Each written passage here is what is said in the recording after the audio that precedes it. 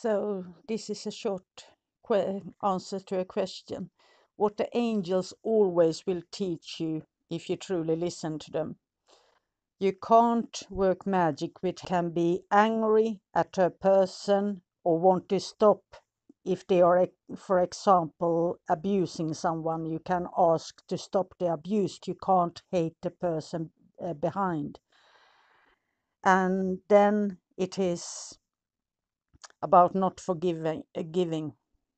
You need to learn to let go and forgive and not to go through things in your mind, since they will reprimand you if you keep on doing that, altering, going back to the same things over and over again. So they will push you all the time. And by asking for help and guidance to teach you, they will take action and they will change your life, and it starts from within.